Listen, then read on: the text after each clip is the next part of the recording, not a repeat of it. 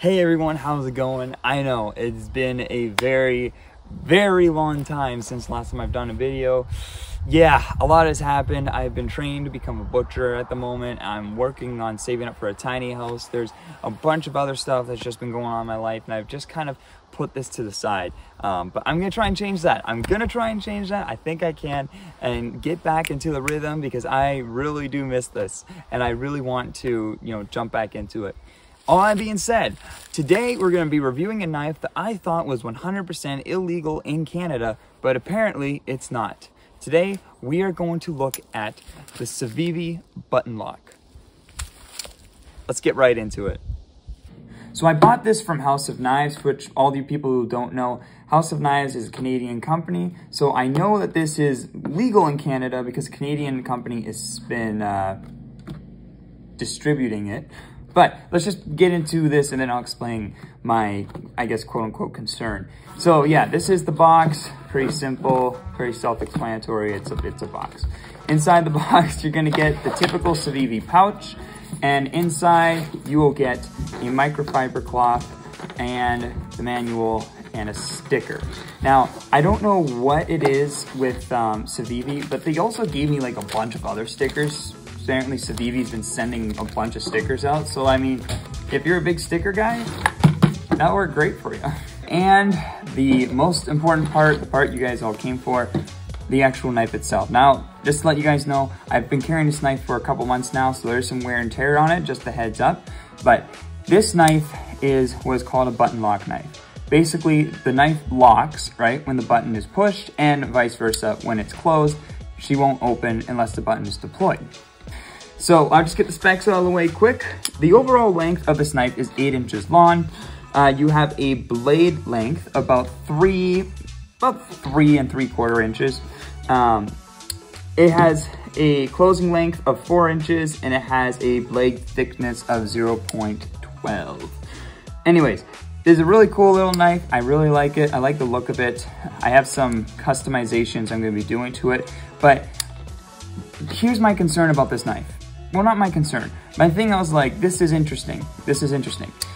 In Canada, there are some knives that are legal and some knives that aren't. Fixed blades are legal, folding knives are legal, spring assisted, not spring automatics, but spring assisted knives are legal. And there's a bunch of other knives that are legal. Knives that are illegal in Canada are things like switchblades, gravity knives, butterfly knives, automatic knives, so like a push of a button, it snaps open. Those knives are illegal in Canada. I still think it's kind of stupid, but that's a whole other conversation. This knife, when I first saw it online, they said a lot of places this knife is going to be considered a gravity knife. What is a gravity knife? A gravity knife is a blade that when you click a button, it will open from the side using gravity. So basically, hold the knife downwards. When you click the button, the knife will fall out, right, towards the ground, right? And then putting it into a locking position.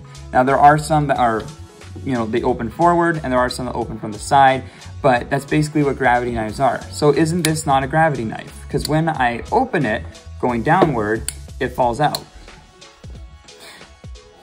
And that's the real confusing part for me. See, there's the button lock knives are legal in Canada. But most button lock knives, I mean like literally 99% of button lock knives, either has a thumb screw or a back tab or something to deploy it, and then to release it, they use the button, right? And so that's why button lock knives are legal, because the action is all coming mostly from the thumb stud or from the back piece. Oh, why can't I think of the name? This knife, it's both ways with the button. That's what confuses me, because technically, by their own definition, this is a gravity knife. Now, I highly recommend doing the research yourself and let me know what you guys think, but by Canada's definition, wouldn't this not be a gravity knife? So why is it legal in Canada? I think literally the only reason I can think of this being legal is because it has the name button lock on it, because button lock knives are legal, and because this is called the button lock knife, then I guess it's legal. But, for all intents and purposes, this is technically a gravity knife by Canadian standard. Now, you can carry this legally in Canada. You have no problems with that. It's fine to carry this thing. I'm just saying.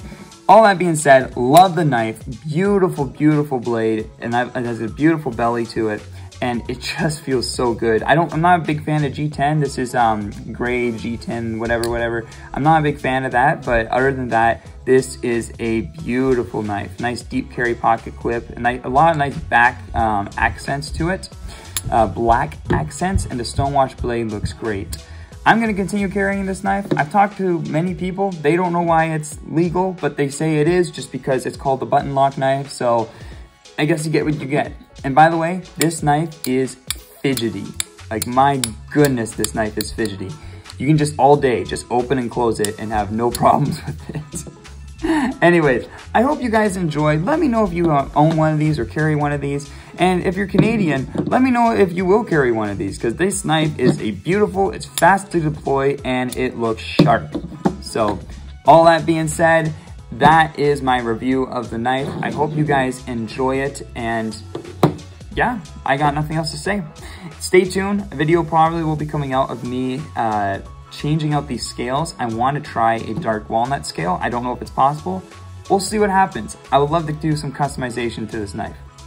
Anyways, thank you so much for watching, guys. We will catch you in the next video. Like and subscribe. If you have any questions, let me know. I'll do my best to answer it. Talk to you later.